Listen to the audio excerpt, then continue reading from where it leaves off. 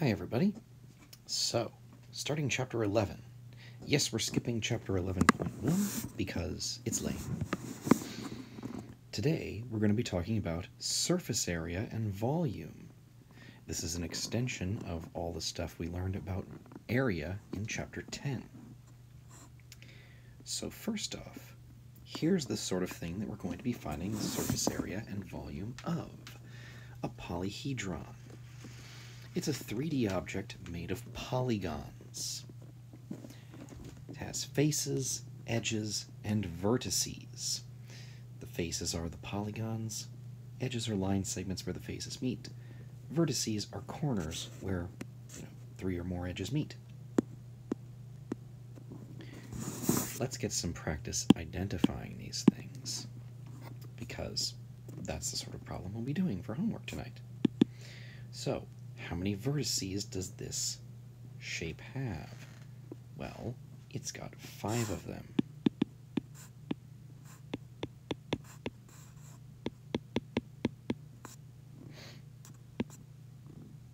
How many edges? Well, that's a less fun question. It's got 8 edges. Don't forget their hats if you're listing these.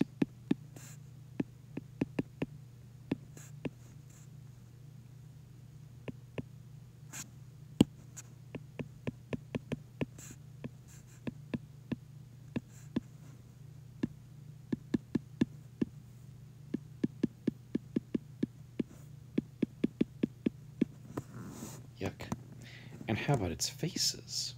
Well, this thing only has 5 faces, but they're different kinds of polygons, so we need to specify which kind they are.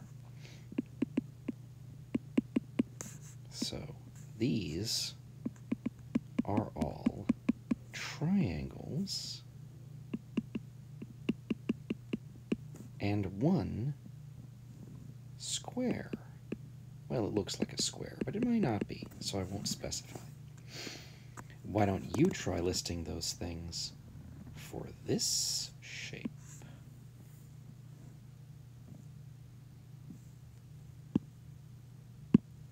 Well, we'll just have to check those. Also, is TV an edge?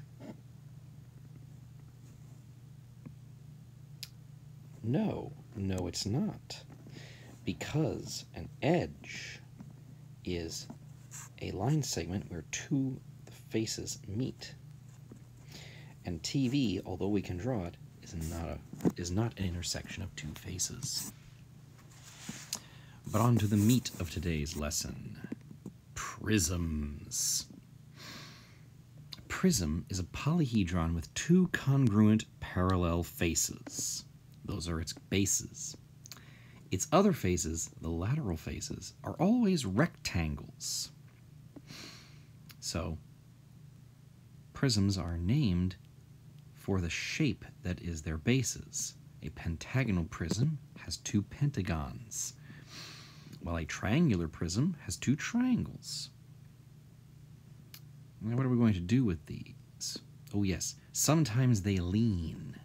So, although they are definitely parallel, they're not necessarily directly over each other. This is where we get oblique prisms, and, well, we'll talk about cylinders in a moment. Surface area. This is what we're talking about. Finding the surface area is simple, but not necessarily easy. The way that you find surface area is by finding the area of each face separately and then adding them together. Since this is a rectangular prism, all we have is rectangles. So I'll let you figure that one out yourselves.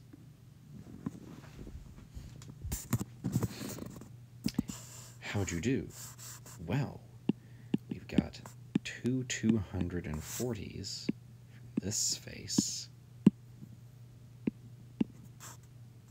Oops.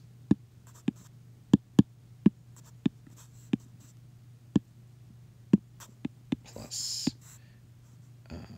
2 200s plus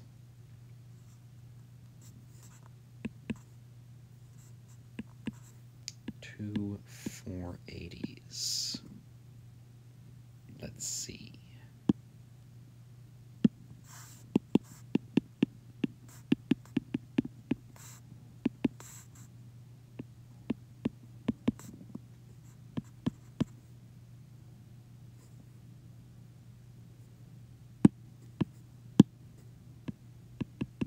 $18.40, I think.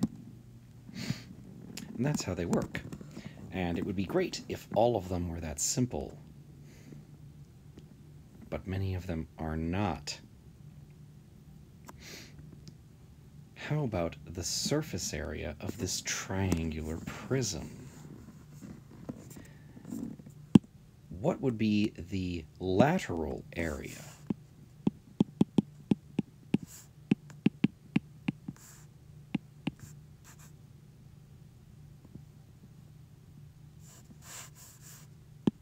Well, let's see. We've got two faces that are the same, both of which are rectangles that are 5 times 12. And then we have this other rectangle on the bottom, which is 6 times 12.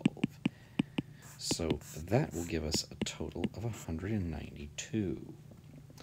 How about the base area?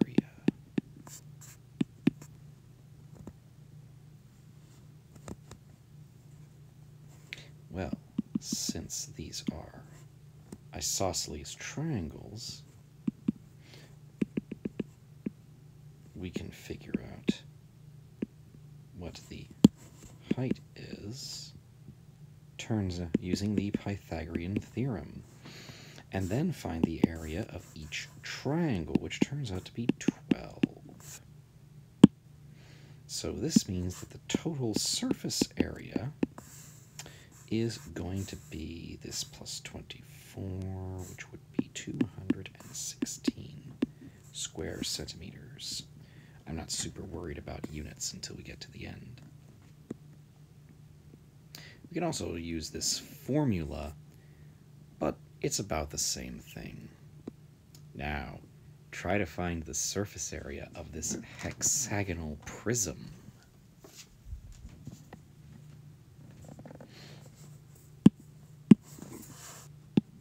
Lateral area should be 432. The base area is about 93.53 times 2, because there's 2 of those hexagons, and that should be blue for consistency's sake. And so that means that the total surface area is going to be about 619.1 meters squared. Hope we got that.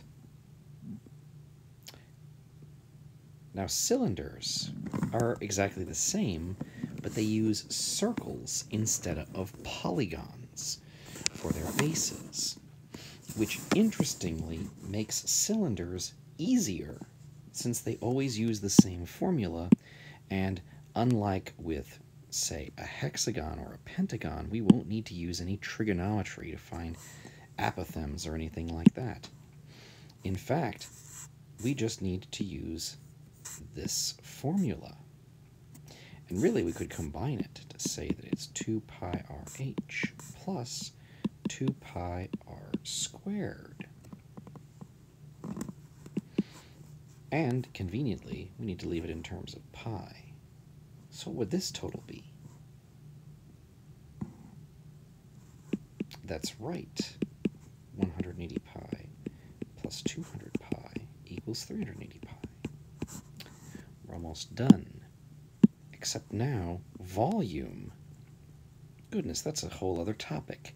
Except that it's actually easier. All we need to do is find the area of one base and multiply it by the height, that is, the length of its lateral faces.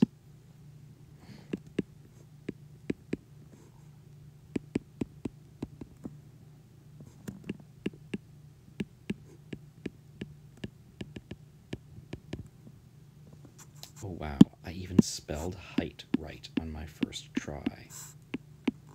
Well, let's give our homework a try, and I will see you tomorrow.